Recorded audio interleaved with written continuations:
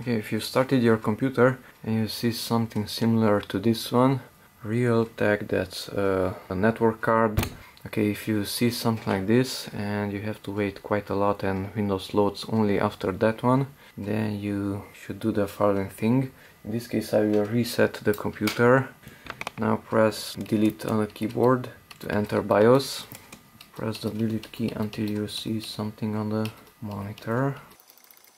Okay, we are here in BIOS. This one, it's an MSI motherboard. B350 is the model. Okay, it has two modes, this one a basic one and an advanced one. You can switch between them using F7. So using this window we have LAN Option ROM here. LAN, that is local area network. That is, the computer is trying to boot from the network instead of the hard drive. So simply uncheck it. Now it's not green. Okay, now press F10 on the keyboard to save the changes, or just go here to the X to close it. Let's do it that way. Okay, save configuration and exit, yes.